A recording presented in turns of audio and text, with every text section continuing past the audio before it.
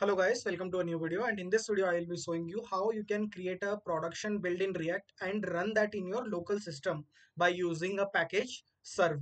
So before starting the video, I just need to remind you, if you have not subscribed my channel, please subscribe for this kind of interesting coding related videos. So let's proceed without wasting any time. So here in my screen right now, I'm running the React application, which you can see it is running live, which is this one. But I am right now using the command npm start to run it. But we have not created the optimized build. So to create a optimized build, we have to run a command that is npm run build. When you write this and click on enter, it will take some time for generating the optimized build of your complete code. Okay, so let it generate. You can see right now build folder is automatically added to our directory. Okay, and we have to run this build file in our local system, which requires a package that is known as serve. So if you already have serve in your system, then don't need to install it. But if you don't have serve, what you need to do, you need to install it. The command for installing the serve is, you can see right now in my screen,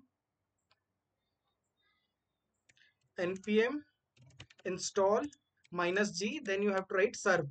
Okay, npm install -g serve you need to write, and once you have written, it will take maybe 1 to 2 seconds to install this serve. Once this serve is installed, because in my system it is already there, so I am not installing, but after writing this you have to click enter. Okay, once that serve is installed, you can run this file. For running it, your command is serve -s and then build, or wherever your build is there, you need to write the path of that build. Okay, then click on enter.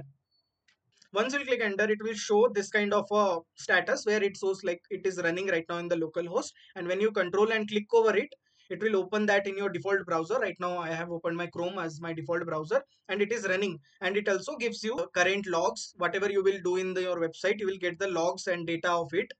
So you will be getting updated from this. So if this video is interesting, please like the video, share with your friends, and that's all for today guys. Thank you for watching.